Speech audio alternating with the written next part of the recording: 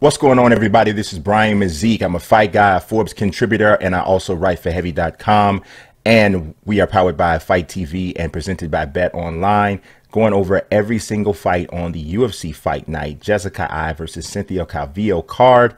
In the event that you are just watching this particular fight prediction, make sure you look at the end of the video. There will be a link for you to look at every single fight or every single video associated with this card.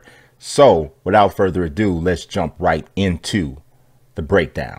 All right, the main card, Jordan Espinosa against Mark De La Rosa. So we got a lot of Osas going on here. Mark De La Rosa is the husband of Montana De La Rosa. Been in the UFC for a while. He is a grappler, loves to get it to the ground, work his submissions game. He usually has an advantage when he gets there. Of course, he was submitted by Tim Elliott, I believe, in his first fight in the UFC. And Jordan Espinosa is a powerful guy, likes to strike, would prefer to strike, as a matter of fact. And he has run into some issues when the fights that he's been in have gone to the ground. Espinosa is it has fought at men's flyweight. This fight is taking weight at bantamweight, which is somewhat of a factor here. You could see Espinosa fighting in a situation where now maybe he is more comfortable fighting at 135. Maybe the cut was too much for him. Maybe this is a good thing for him. I think he's a better overall athlete than De La Rosa. I feel that even though he has lost 2 fights in a row, I mean, both of these guys are coming in really needing a victory. Jordan Espinosa's lost 2 in a row. I believe De La Rosa has lost 3 in a row. They both have their backs against the wall. Both of these guys are guys who, that if they get an L today, or if they get an L on Saturday, they might get an email next that says that they've been released from the roster. So, interesting enough, both of them have lost to Alex Perez, who has proven himself to be pretty elite in the flyweight division. So this is an interesting fight. Like I said, De La Rosa's coming off a loss to Alex Perez, Kai Kara-France, Raulian Paiva, in which that was his last fight back in February, and he was knocked out in the second round. Espinosa lost to Perez, but he also lost to Matt Schnell. He was submitted in both of those fights.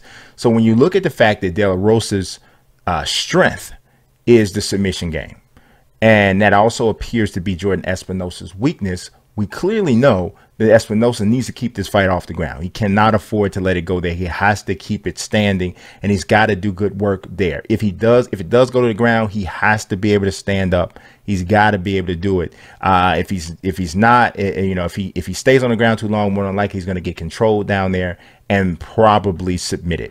So the question then for me and anybody else who is considering where to go with this is, where do you see this fight being contested at? Espinosa is a -160 favorite, according to Bet Online, which would suggest that the odds makers believe that Espinosa will keep it standing long enough to get it done, and De La Rosa is a +140 underdog, which kind of tells you where they are there. I'm inclined to agree with the odds makers here. I just don't think that De La Rosa will be able to close the distance, be able to avoid danger en route to trying to get in to take Espinosa down. As good as De La Rosa is from a grappling standpoint, I don't think he's as good a wrestler. I know he's not as good a wrestler as Alex Perez. I don't think he's as good overall as Matt Schnell. You look at some of the people Matt Schnell's fought and even beaten, you have to have a little bit more respect for him. So even though Espinosa has these 2 losses, I think they're definitely more respectable losses than some of the people De La Rosa has lost to, especially in his last fight. So I'm going with Jordan Espinosa to get this victory by a second round stoppage. I'm thinking it's a second round TKO. I think he catches De La Rosa, maybe even hurts him in the first round and gets the finish done in the second. I think he's the one that gets off the schneid in this fight and pushes himself up to a point where he can avoid the cut line. De La Rosa, I think there's a good story there with him being the spouse of another person on the roster. But the bantamweight division has become so competitive and so exciting again in the UFC. And it's weird because you lost TJ Dillashaw completely because of the EPO, substance issues. He'll be back soon, I believe. I can't remember exactly when, but he should be back soon. Henry Cejudo just retired. We'll see how long that lasts.